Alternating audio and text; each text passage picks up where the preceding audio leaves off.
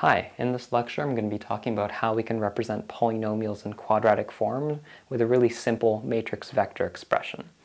This goes with chapter 2.7 of the Deep Learning textbook, but it's not really talked about too much in that chapter. I just wanted to kind of give a primer on this topic because it's going to be really important in our understanding of positive semi-definite and positive definite matrices in the next lecture, so I just wanted to talk about it here.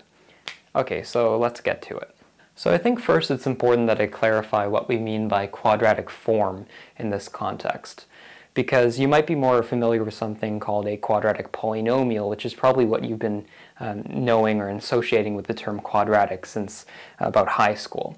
So in high school you probably learned that you can represent some parabola in space with a quadratic expression or a quadratic polynomial in the form ax squared plus bx plus c equals 0.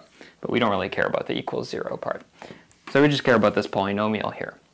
So we'd often call this like a quadratic polynomial, a quadratic expression, or something like that, because of this x squared term. But actually, a polynomial in true quadratic form is a polynomial in where each term has a degree of 2, no more, no less. So notice here that this first term does have a degree of 2, so that checks out. But the second one has a degree of 1, and the last one has a degree of 0. So to make this a proper polynomial in quadratic form, we have to get rid of the last two terms. Now we have a proper polynomial, a monomial, in quadratic form. And we call this the unary quadratic form. Unary for 1.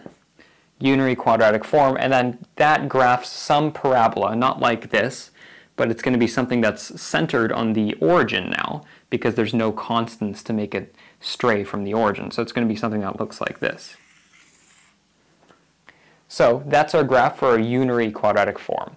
And this will get to how we can actually represent quadratic form polynomials with matrices and why that's important later on. But I just want to give a good idea of what quadratic form is. So to give a better idea, let's go to the next level, which is binary quadratic form, which represents some kind of bowl shape centered at the origin in 3D space. So let's draw that.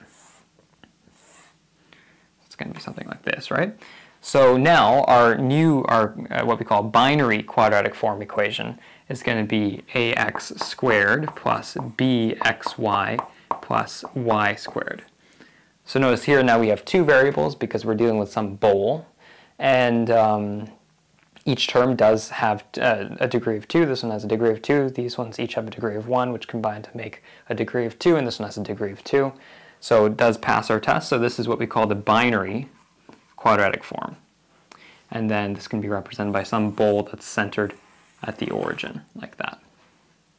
Okay, so those are the two main ones that we're going to be doing examples with, just because it's hard to visualize larger quadratic form matrices, but you can understand that as we kind of try to plot paraboloids is the word, like parabola-like objects in higher dimensional space, we're going to have longer and longer quadratic forms to describe that shape.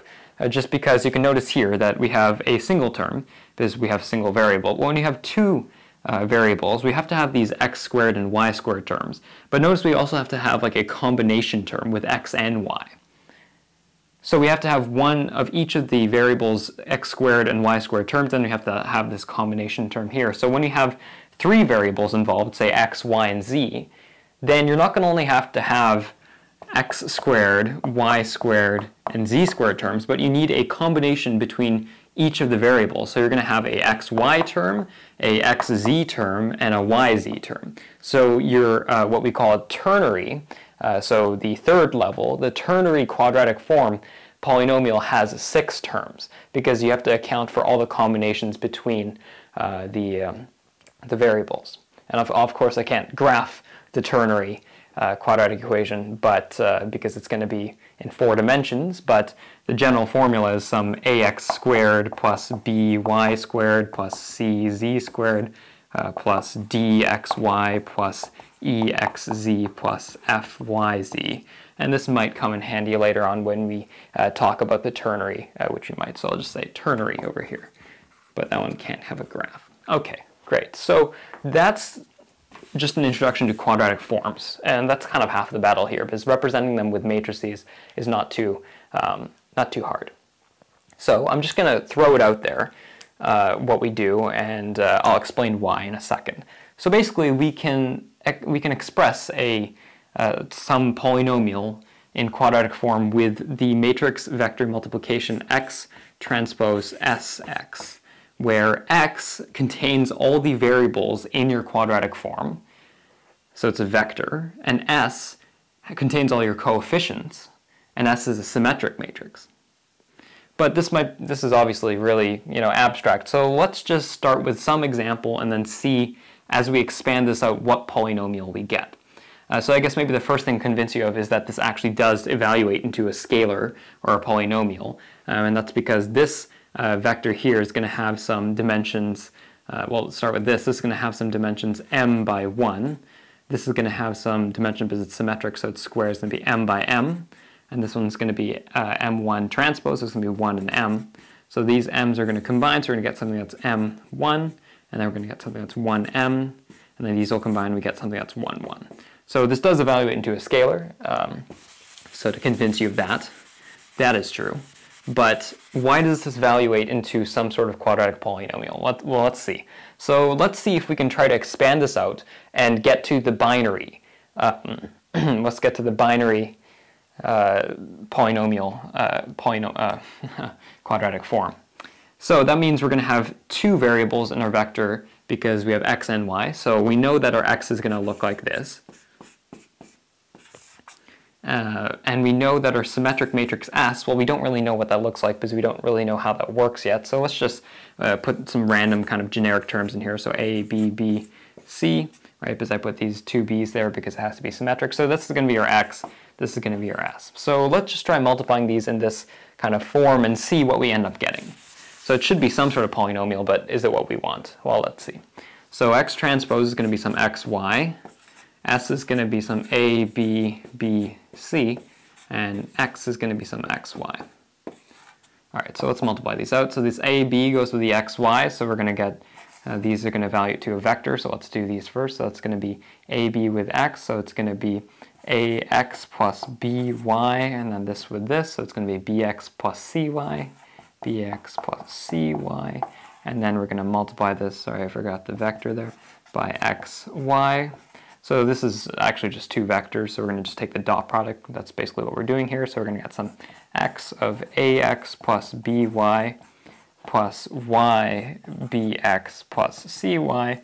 And notice this is already some polynomial, so we just expand this out, distribute the terms. So we're going to get some ax squared plus bxy plus bxy plus cy squared. And we can just combine those two middle terms, and we finally get ax squared plus 2bxy plus cy squared. So that's our final polynomial, which you can see is a polynomial. And more than that, you can actually see that this is clearly a polynomial in quadratic form, a binary quadratic form, because we have three terms and each term has a degree of 2. The only difference between this and this is that we have this, this kind of term in the middle with 2. So you can notice that in this matrix vector multiplication, when we expanded it out, this A worked out, right, because this is just A. And then this C worked out because this is just a C. Forgot that there. I forgot that. So that's just going to be a C there. So that works out. But notice that this middle coefficient B gets duplicated. And you can kind of think of that because there's two B's in here.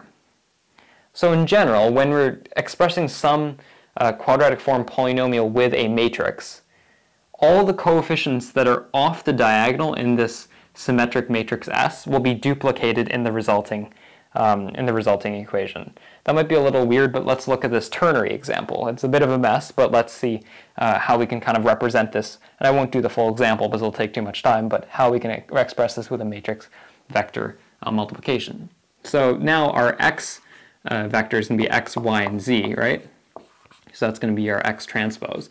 And our symmetric matrix S will be A, and then, yeah, sorry. So the ones along our diagonal are the ones associated with our squared terms. Just like what we did here, the ones along our diagonal A and C are the coefficients associated with our squared terms. So here A, B, and C will be our A, B, and C are our squared terms. But all the things off the diagonal, so all the ones associated with the combination terms, so DD, EE, and FF. And then we have obviously our other x, y, z. If we if we multiply that out, and I won't because it'll take too much time, but this equals ax squared plus by squared plus cy squared, z squared, which that looks good so far, right? That's kind of what we were expecting. So you can just plug in the coefficients you want for a, b, and c along the diagonal, but then once you start getting to the combination terms, you start seeing a similar thing you did here, so you're going to start seeing some 2dxy plus 2exz plus 2fyz. So notice that all these combination terms are going to have a 2 on them, and you can kind of think about why that is because all these coefficients are off the diagonal, and so there's 2 of them. So basically all the coefficients that are duplicated or mirrored in the symmetric matrix will end up being kind of multiplied by 2 in this resulting polynomial. So really, if you want some polynomial that doesn't have these 2's, so just has these coefficients d, e, and f, then you're really going to have to do e divided by 2, e divided by 2 here, and d divided by 2, d divided by 2, f divided by 2, f divided by 2. So basically all the things in the off diagonal will have to be divided in 2 so they evaluate nicely. So I guess I'll just rewrite this a little nicer. So you're going to have some a, b, c, so that's all good. You don't have to change those, but these are going to be some d over 2, d over 2, e over 2, e over 2, and f over 2. Sorry, I put those in the wrong place. E over 2 and f over 2. So that's going to be how you design those coefficients, and then that's how you do it for this one as well. So if you want to end up with some polynomial that wasn't 2 but just bxy, then you're going to have to do, in this matrix right here, you're going to have to do b over 2 and b over 2. And all the ones on the diagonal are fine. So that's kind of generally how you can use matrices to kind of simplify the expression for a quadratic form. It might seem a little dumb right now with like a binary or even a unary because these are so short already, and maybe even a ternary, you can just write that out. But when you get more and more and more, it's almost exponential the amount of terms you keep getting, because for each variable you add, you have to have all the combinations between all the terms. So this kind of matrix way of showing things, x transpose Sx, starts to make a lot of sense. But there actually is a much more important kind of reason to use this, and that's to actually understand the matrix S geometrically itself, which we'll be covering in the next lecture as a way to introduce a positive semi-definite and positive definite matrices. So I'll see you there. Thanks for watching.